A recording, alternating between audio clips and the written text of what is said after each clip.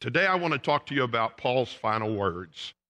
Paul's final words. You have an outline and a bulletin you can go along with us. Number one, the people to note. The people to note. Number two, the people Paul loved. The people Paul loved. And number three, the prophetic word. The prophetic word. And that is so important in this. You know, the book of Romans ends with a beautiful doxology, praising God for what he has done through his son, Jesus Christ. It also has a list of people who were dear to Paul in his ministry, leaders in the church that he founded, and those who helped him in his missionary journeys. Paul also issues a strong warning about people who speak against God's holy word and the doctrines of the church. His writing about these false teachers was because of the love he had for the churches he had founded and the Christian friends he had made throughout the years. The book of Romans is truly one of the greatest books in the Bible because of the purest explanation of the doctrine of salvation. It has been an honor to teach this awesome book. Romans chapter 16, verse 1. And we're not going to read the first 16 verses. I just want to mention Phoebe there. He mentions that. And also in verse 3, Priscilla and Aquila, they were very near to Paul. They followed him. They were major supporters of his ministry. And then we have a bunch of verses with a bunch of names, which I cannot pronounce, and I'm not going to go all the way through those because they really were minor things in his life. And verse 16, I do want to point out, greet one another with a holy kiss. I've got to tell this story. When I first went to Alma, Arkansas as an associate pastor, we'd go occasionally to this pastor's prayer group. And Brother Bob Shelton told me he wanted me to come one day. And he said, I want you to meet somebody, a friend of mine. And anyway, little did I know that what he really was doing was setting me up for something. Okay? You just have to know Bob. And so we get at this gathering. It had not started yet.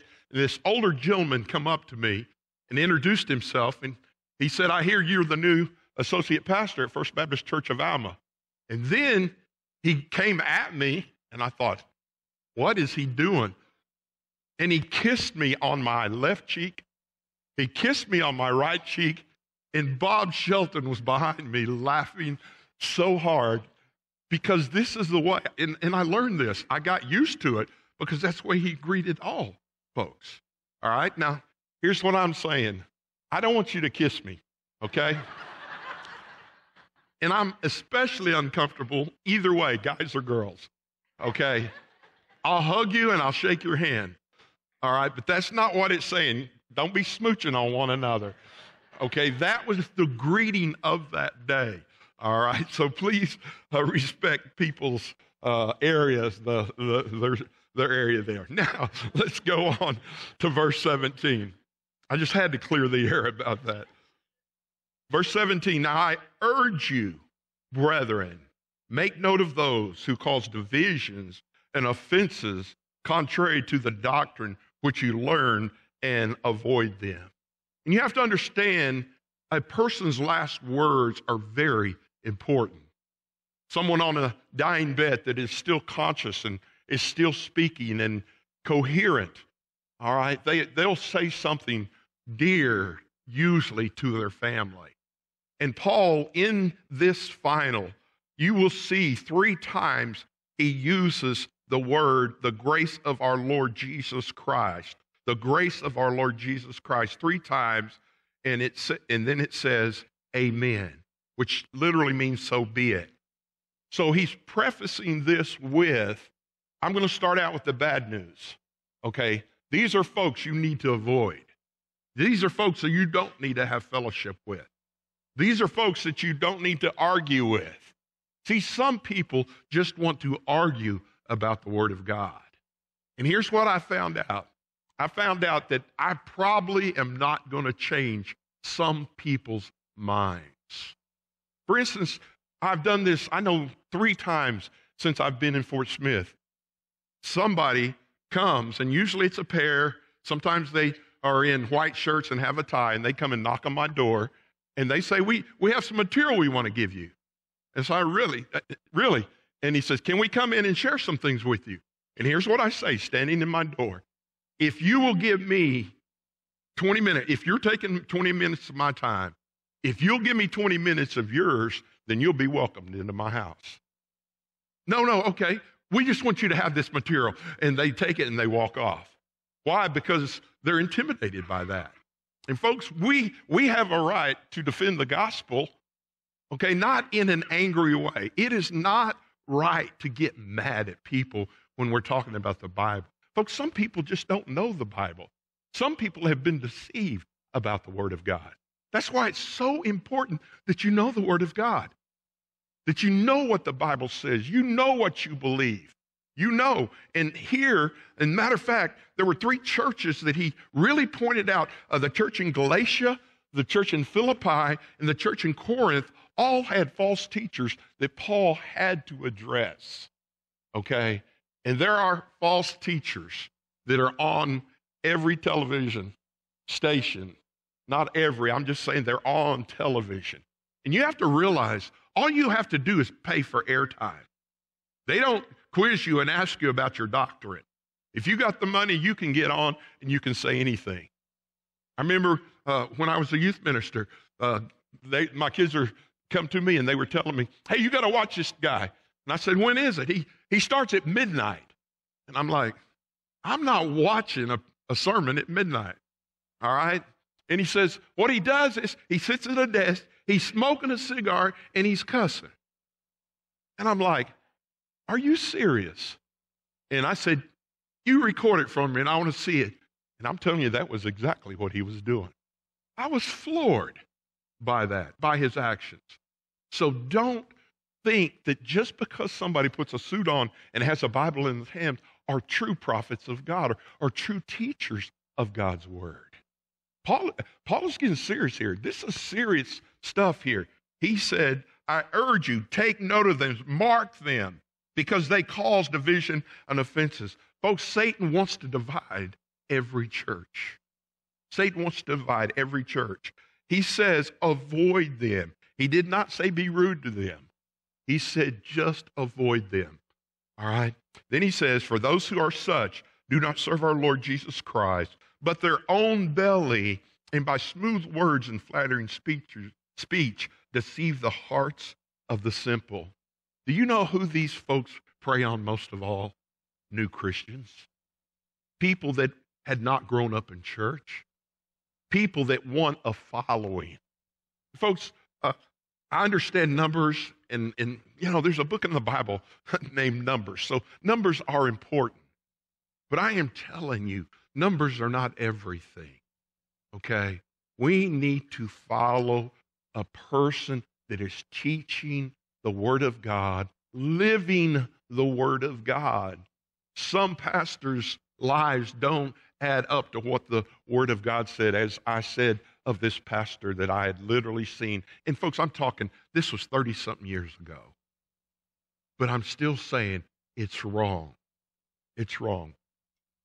Matter of fact, Matthew chapter 7. Go with me to Matthew 7. Matthew 7. Matthew 7.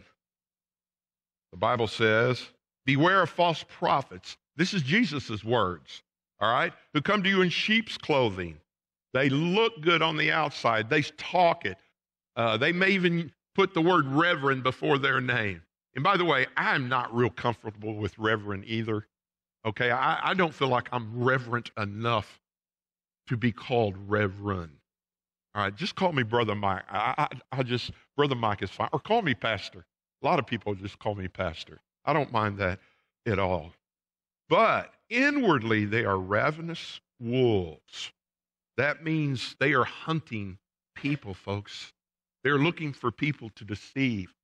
They want to impress you with their numbers or possibly what they have or their money or their popularity. You will know them by their fruits. Do men gather grapes from thorn bushes or figs from thistles? Even so, every good tree bears good fruit, but a bad tree bears bad fruit. Folks, if I plant an apple tree in my backyard and put apple seeds in the ground, there's going to be apples comes up.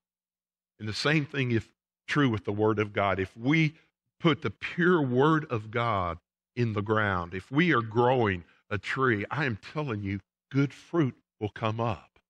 But if I'm giving you my opinion, if I'm teaching things contrary to the Word of God, and I will say this, if I hear and you come to me and say, my teacher is teaching false doctrine, then me and that person is going to have a conversation.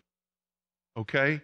We need purity of the doctrine. Now, again, I will say this morning also, I'm fixing to go into Revelation, and sometimes the interpretation of some people is different than interpretation of others. All right? Premillennialists, amillennialists, and postmillennialists. My father was an amillennialist. I'm a premillennialist. Okay? That doesn't mean I'm teaching false scripture. It simply means, and you will hear me say this a lot in Revelation, in my opinion.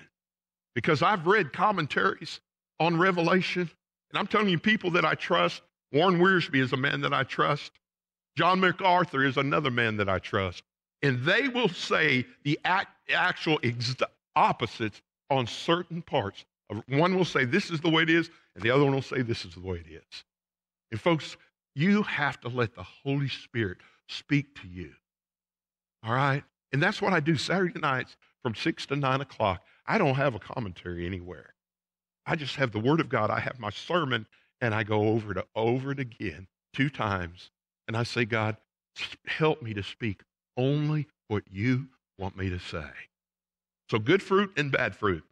Every tree that does not bear good fruit is cut down and thrown into the fire. Therefore, by the fruits you will know them. And by the way, they may get away with it here on earth.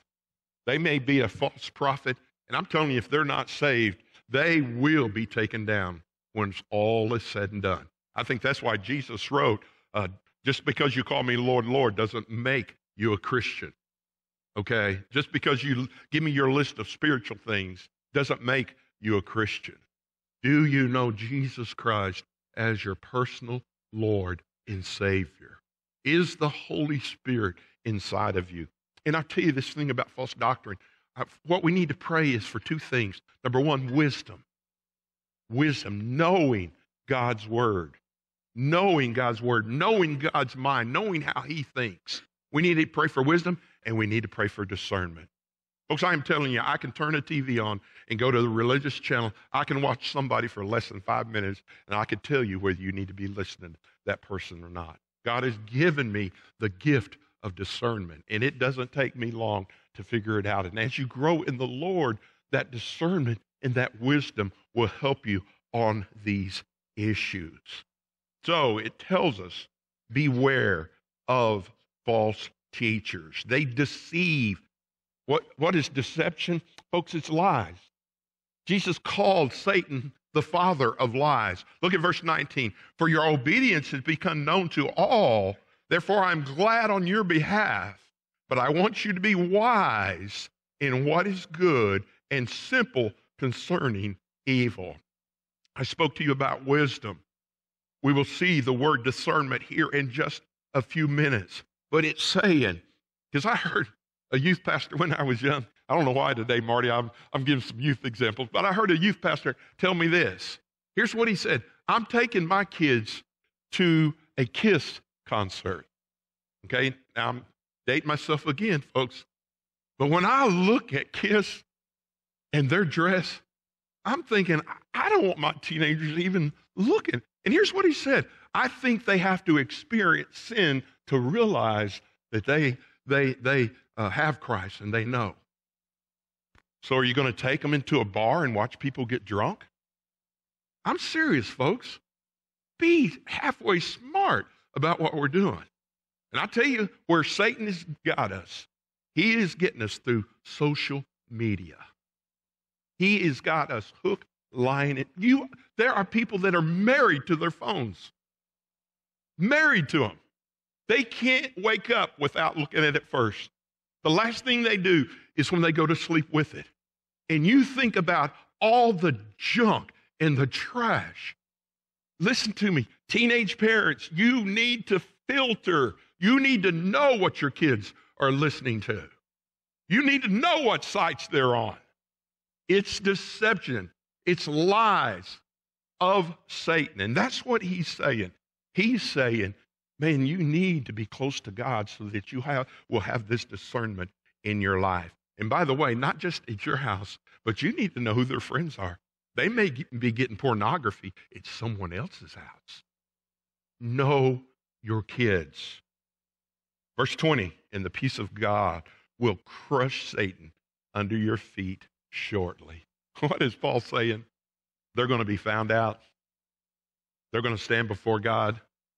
You know what it is?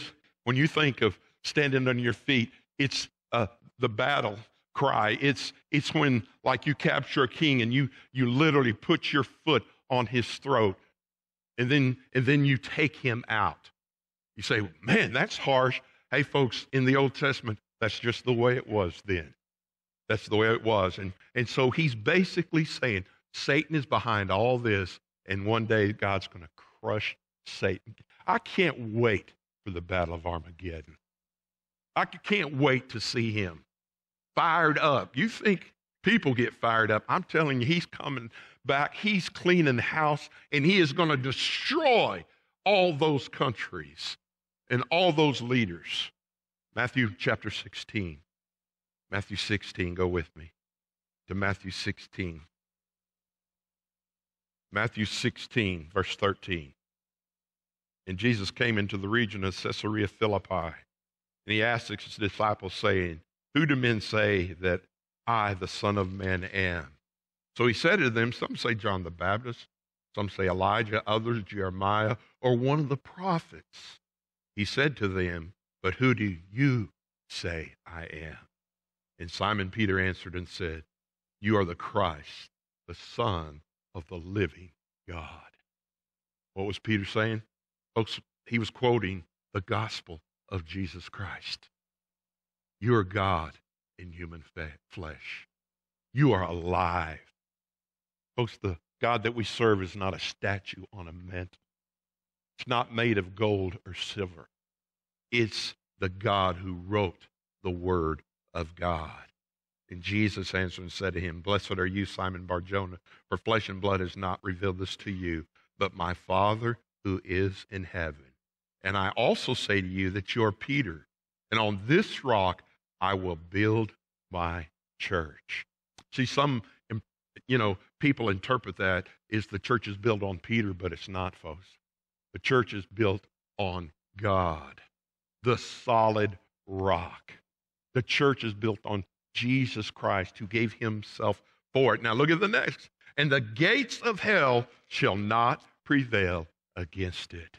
Oh, folks, I've read the end of the book. I've read Revelation, and we win.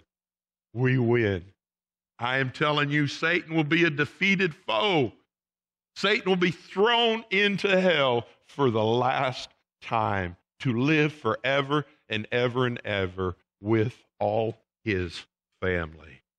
So I'm telling you, Paul just kind of starts it out here, this doxology of let's get the hard stuff out of the way first.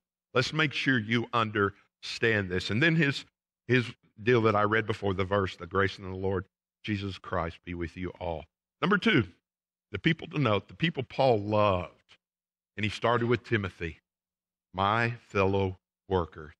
Paul called Timothy his son in the ministry.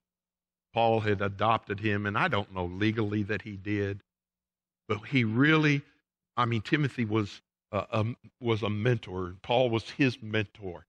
And when Paul, was getting close to realizing his days were there, I believe he just passed the mantle on to Timothy. Then he says, Lucius, Jason, and so Peter, also, my countrymen greet you. There's not a lot known other than these were Jewish friends that helped him on his missionaries' journeys. Tertullus, and this was Paul's secretary or his writer. I believe when Paul spoke of that thorn in the flesh, I believe Paul, at the end of his life, was going blind. I believe he could not see. And so I think this was his writer. But notice, even in this, Paul will sign, and he will do a couple of sentences here, and that would be to authenticate that it was Paul who wrote this book through the Holy Spirit. So this was, his friend, his writer, and someone he depended on a lot, especially later in life. Then you have Gaius, my host, and the host of the whole church. Obviously, Paul stayed in his home, and a house church met there, and he thought very highly of him. Greet you. Erastus, the treasurer of the city, greets you. And again, this was a convert from Corinth, okay? And folks, I've said it before, we need Christians in the government, okay? We need Christians that want to make the right laws and that stand for Christ. And so we see that there, Erastus. And then it says, in Quartus, a brother, and Quartus was another brother of Christ. And I believe most of these Paul personally led to the Lord. And it says, and the grace of our Lord Jesus Christ be with you. Amen. So you see that same thing twice. Now look at Philippians chapter 1. Philippians 1. He's introducing this to the Philippian church, but I mean, you get this sense to all the churches that he started. Okay? Paul and Timothy, bondservants of Jesus Christ, to all the saints in Christ Jesus who are at Philippi with the bishops and the deacons. Grace to you and peace from God our Father and the Lord Jesus Christ. I thank my God on every remembrance of you. Man, Paul just wanted to thank these guys personally for what they had done for him. Always in prayer of mine, making requests for you all with joy. Folks, Paul was a man of prayer. And I cannot tell you how important prayer is, folks. It is so, so important that we pray for our brothers and our sisters in Christ, for your fellowship in the gospel from the first day to now, being confident of this very thing, that he who has begun a good work in you will complete it unto the day of Jesus Christ. Do you realize we all are a work in progress? God's still working on us. God is still shaping us. God is still molding us. We have not arrived spiritually. There is nobody in this building that can stand up and say, I have no sin. I am perfect now. There's nobody. Matter of fact, if you stood up and said that, I think I'd go back a few steps just in case God decides to do something. We are all a work in progress. And I told you last week about Paul. I know of two mistakes I feel like he made. All right, not judging him. I'm just saying my spirit just said he shouldn't have done these two things. Just as it is right for me to think this of you all, because I have you in my heart, inasmuch as both my chains and defense and confirmation of the gospel, you are all partakers with me of this grace. And you know what it means to have someone in your heart? And by the way, guys, Valentine's Day is Tuesday. Can I help you with this? Don't forget. All right? Don't forget. It's not worth it. All right? And another thing, guys, don't be cheap. Okay? Some of you go to the Dollar General store, and I'm not picking on them. I'm simply saying, show them you love them, all right? All right? Burger King is not the place you need to go, okay? But what Paul is saying, you're on my mind all the time. Folks, when you love someone, they're always on your mind. I got accused one time of calling Lori when we were dating 12 times in one day. Now, I remember 5 or 6, but Lori counts better than I do. Why? Because I wanted to talk to her. Okay, and Paul is saying, man, when I look back in my ministry, I just think of you guys. I get a smile on my face.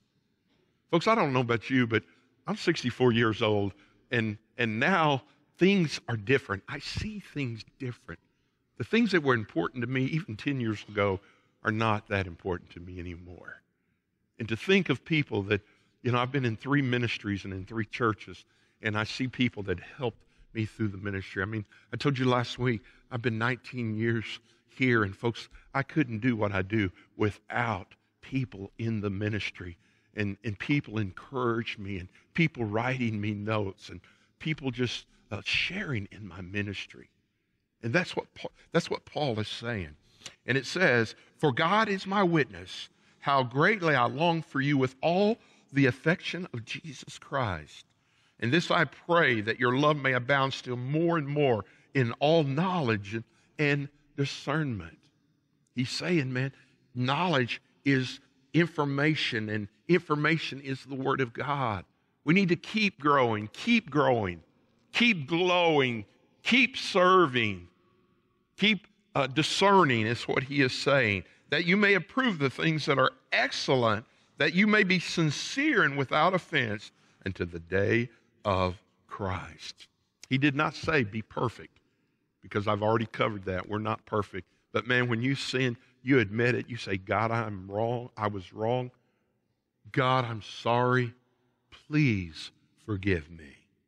And being filled with the fruits of righteousness, which are by Jesus Christ, to the glory and to the praise of God. So we see the people to note. We see the people Paul loved. I want you to see the prophetic word. The prophetic word back in our scripture. Verse 25, and the headline in there is benediction. This is his closing. Now to him who is able, folks, we know who is able. Our God is able to establish you according to my gospel in the preaching of Jesus Christ. And that word "my" caught my attention. Because if you really think about it, it's not Paul's gospel. Whose gospel is it? It's God's gospel. It's Jesus' gospel. But he is simply saying, what I have taught you is what comes from the Word of God. What I have penned is the gospel of Jesus Christ. And that's why, Phil, I loved what you said, what you're saying, because it's the cross. Everything about us is the cross. It is Jesus Christ. It's not a presentation. It's not a memorization thing. Man, we need to preach Jesus Christ and the cross according to the revelation. And we have revelation. That's when God teaches us something. That's when something comes to light. That's when you read a scripture and you think, oh, wow, that is cool. That is awesome. The revelation of the mystery kept secret since the world began. And it almost sounds like mystery we always see is, that you're hiding something. That person is, man, he's a mystery. All right? I love sports, and I watch Get Up quite a bit, I will say that.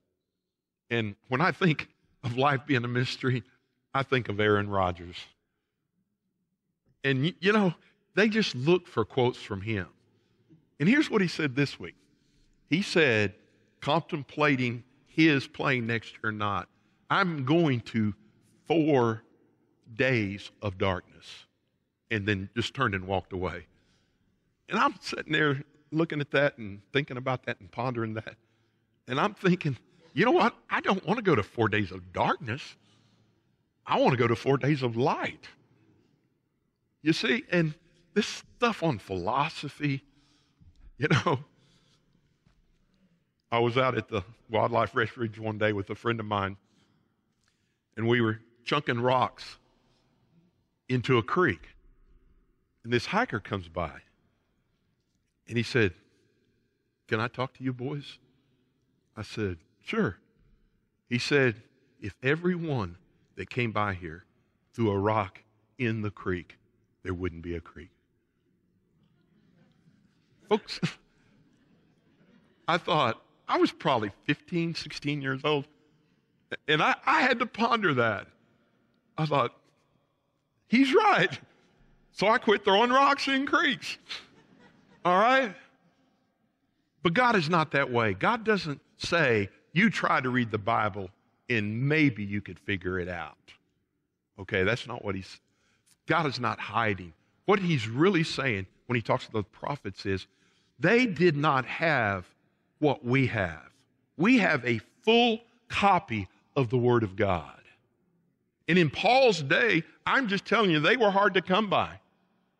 Matter of fact, what they would do at first, they would take one book and they would go and they would share it with that church there, and they would have to read that, and study that, and then they'd have to take that copy of what Paul wrote to another church and share it that way. There weren't printing presses back then. Everything had to be handwritten. So he's just simply saying, we live in a time of the gospel. We live in a time of grace. If you are here today and you don't have Christ as your Lord and Savior, you have every right, if the Holy Spirit says come, to come and walk down this aisle and get saved. That is free grace. But you can't do that in all countries, folks. You can't carry a Bible in some countries. You can't use the name of Jesus in some countries. We are blessed to be enlightened by God. He has given us His Spirit. And look what it says, kept to the mystery, but now manifest and by the prophetic scriptures made known to all nations according to the commandment of the everlasting God. Folks, I can't tell you, is Lonnie in here? How many nations? How many, the Gideon Bibles? Does anybody know the exact? Okay, over 223. Scott, have you heard anything? Well, actually translate Bibles and languages.